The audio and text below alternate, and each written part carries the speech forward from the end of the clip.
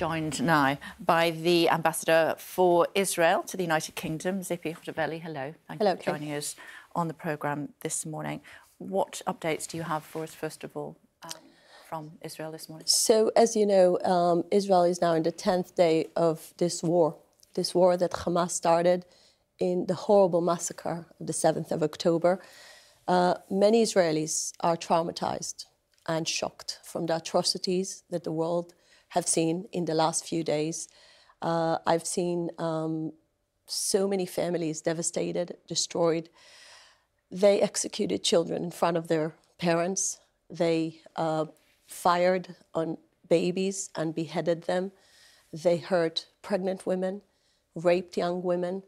Those atrocities are the type that no Western leader can stand and say, we can just carry on.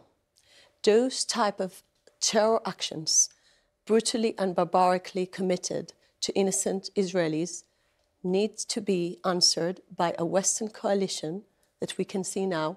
President Biden, Prime Minister Sunak, all the Western leaders, they all support Israel's right for self-defense, because you cannot imagine, British Prime Minister, that those type of atrocities will happen in his home in Manchester or in London, and the British Army won't respond. What's the view on the humanitarian crisis in Gaza this morning? There is no humanitarian crisis because... There isn't? There is no. Israel is in charge of the safety of the Israelis. Hamas is in charge of the safety of the Palestinians. Hamas abused every single support of the international community, and instead of taking care of his people, it created this underneath tunnel of terror, a manufacturing of rockets that their own main target is to hurt innocent Jews in their homes. And this is the time that Hamas needs to pay the price for its abuse, killing innocent Israelis, and now preventing from his own people to evacuate and to be safe. Israelis worked with the international organizations to make sure all Palestinian civilians will be safe, and we are giving them the opportunity to go south to sheltered places that they will be safe. Unfortunately, the children of Kfar Aza, the people of Sderot, were not given this opportunity to be safe. They weren't alarmed. They didn't get alert. They were slaughtered in their beds.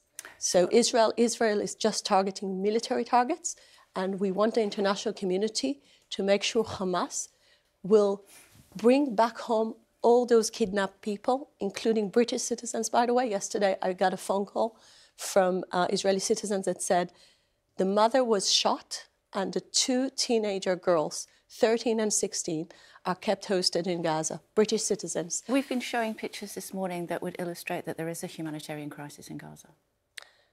Can I ask you something? Yeah. Are you a mother? Yes. What would you think if your children would have been executed in front of your eyes? Would you expect your government to think about those Nazis committing those crimes and to say, wait a second, first of all, we need to protect the enemy, and then to protect my children? Your children come as priority to your Prime Minister. So do you know that? We have been showing images this morning that illustrate that there is a humanitarian crisis in Gaza. So blame Hamas and ask Hamas why they started those atrocities, walking around. So you acknowledge that there is a humanitarian crisis? I'm saying there is no. Israel is working. So what do you think is happening? What is happening? There is a war in Gaza, a war that Hamas started by committing a horrible massacre on innocent Israelis. The world have seen that. Wait a second. That are innocent civilians. Just I want to say and give a little bit of a context. Those people created crimes that are worse than ISIS. When the Americans started this fight of ISIS, together with the coalition forces, over 100,000 civilians got caught in a crossfire. Israel is trying to prevent that. Israel is better than any other army in the world. We are alerting. We are giving them the opportunity to have a shelter. We are doing things that no other Western army did in the past. Better than any other army in the world? Can I tell you something? Better than any other army in the world? Yes, no army. So where were they defending your people last Saturday? We failed protecting the people of Israel, and this is why now we need to make sure Hamas won't be in our border. But I'm trying to say, we war for many years trying to build trust with the Palestinian people. We gave them the permission to work in our cities. We were trying to build a better future. I'm asking you about the innocent civilians that are losing their lives at the moment. And now we lost so many people. And you're saying that it's not a humanitarian crisis. How can you say that? The humanitarian crisis at the moment is in Israel. Are you saying they're subhuman? There is, no. Actually, they made the Jews subhuman. They treated them as subhuman. When you're taking babies, cutting them and tying them together and burning them to death, you're treating them less than an animal. Just the Nazis treated Jews like that. And are Gazan civilians responsible for that? The Hamas is responsible for that. Exactly. And what about the collateral damage of the Gazan Hamas is responsible to that as well, because they're the one who preventing from their people to get a shelter. Israelis gave them the opportunity to find a safe place in South Gaza, and they need to take it, because this is as the best it can be. And I'm going back to the World Coalition fighting ISIS. So Mosul was a place where 100,000 civilians were killed. I don't want to go back to your history by targeting German cities. Dresden was a symbol of that, because you knew that this is the only way to beat the Nazis and make them surrender. This is the reality that Israel is facing. Cruel, barbaric terror organization. This is Al-Qaeda. This is ISIS. This is similar to the Western coalition in the last few years. And the world is a better place without ISIS. The world will be a much better place without Hamas. Tell me what the ground invasion is going to look like. We are going to make sure that all Hamas capabilities will be destroyed. It means the underneath cities that Hamas has built with the great support of the international supporting money, by abusing it and turning it, instead of facilities to the Palestinian people, turning it into a way of weaponizing and making sure that Israelis won't sleep safe in their homes by all those firing rockets, thousands of rockets. Just the last week, 6,000 rockets were fired on Israeli cities. So this reality will be finished. We won't give them the capabilities or the political control in the Gaza Strip. What will victory look like? Victory will look like, I actually have a very good vision. I will quote one of the citizens of Be'eri, a community in the south of Israel that lost almost 80% of its people, and some of them are kept hostage in Gaza. So he said, I want to see the sea from my window. He wants to see peace and quiet from his window. He doesn't want terrorists on his border. This is how peace will look like. No terror organization will be sitting in our border. Does that mean that Israel will occupy Gaza? I'm not saying, I'm not speaking about occupation, because from 2005 we left Gaza, but we will make sure that whoever controls Gaza won't have even one terrorist alive in Gaza. We won't let this terror infrastructure. Who do you want to control Gaza? People that want peace. Do you have people in mind? I think this is time for war. This is the war against Hamas is so serious. The fact that they built so many infrastructure that are based in schools, hospitals, they're using all the civilian facilities in order to fight back Israel. This is exactly the complexity of this war, and we need to win it. How will you Please invite me. How will you be sure? Weeks from now, and ask me who will You can come on every week Gaza. if you like, Madam Ambassador. How will you make sure that you don't create a vacuum? There is no vacuum. We've just seen it. When the PLO lost the election, Hamas took over. So there is never a vacuum. But we need to know that no terror organization can flourish on our border, because our children will never be safe again if we will have another terror organization on our border. And every Israeli now, and we're all united, and the spirit in Israel. I just came back from Israel because I came with Foreign Secretary Cleverly. He came to show solidarity with the Israelis. And I saw the spirit. I was in the south. I saw people that their house still have spots of bloods in their living room, but their spirit is high, because they know that never in the past we had such a clear-cut war of good versus evil, of people that are slaughtering babies versus people that are protecting their children in a shelter.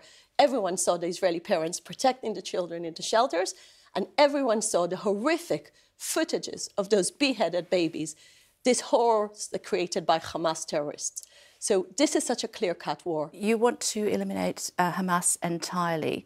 What do you suggest about people like Ismail Haniyeh, who is in Qatar at the moment? What should happen to people like him? Well, I think the Prime Minister and the Chief of Staff made it clear. Everyone that are involved with Hamas terrorism, they have a death sentence. Does that include him? I'm not giving you the list of the names. I'm just saying... But you said everybody. I'm saying everybody who's involved. I'm saying he's a Hamas leader. I said everyone who's involved with terrorism will have to pay the price. Does that include Ishmael Haniyeh? Do I look like the chief of staff of the Israeli IDF? No, but you are representing the Israeli government today. I need to tell you what are the aims. I don't need to get into military tactics, but I'm speaking clearly. There won't be left any capabilities to kill innocent children in Israel, because I think the world knows, and everyone who's watching this show knows, that what happened at the 7th of October, this horrific massacre, this is something make every parent not to sleep at night. And I'm a mother. I'm checking 3 times at night how my children are doing, because we're all traumatized from the idea that terrorists walked into our bedrooms and killed brutally our children. President Biden says that a path to a Palestine state must remain open. I would say President Biden was very clear also about our right and our duty to fight this war against Hamas. And you know something? This is not the time to discuss future solutions, because at the moment, we first of all need to be safe and we need to defend our children. And the Palestinian leadership at the moment supports Hamas. This is what we've seen. I mean, the fact there were no election in the Palestinian authorities because the majority of Palestinians in the West Bank support Hamas. So we don't want to see the same reality. So a two-state solution on hold for now? The only solution that is at the moment at the table is the safety of the children of Israel. You don't speak about peace with Germany when the Germans are attacking all Western Europe. This is the reality we're in. Think about Churchill in his moment when all Europe surrounded and he had to stand still and to say, no, this is a pure evil. First of all, we need to defeat the pure evil, and then in the future, we need to speak about future peace. Chamberlain and Churchill were the 2 paths that Britain had during the Second World War. Everyone knows how Chamberlain's attempts for peace were failed, and sometimes you need just to fight evil. And I think this is the moment where we're fighting pure evil, and the Americans know. This is why they're projecting so much support, and the British know. This is why they're supporting us on every single you asked if I'm a mother. You've pointed out that you're also a mother. A word for mothers in Gaza this morning? I want to say a word for Gaza, for Mothers Gaza this morning. Keep yourself safe. Don't listen. How do they do that? Go south. We have shelters. We have shelters. I'm speaking from mother to mother. Don't support those atrocities, killing innocent babies. This is the time that mothers in this region should stand together and to say, we don't want Hamas. Hamas is hurting you as much as it's hurting Israeli children. Madam Ambassador, I must let you go. Thank you very much indeed for taking the time. Thank you. And as I say, do come and talk to us whenever you would want to. We very much... I hope in times of peace as well. Absolutely.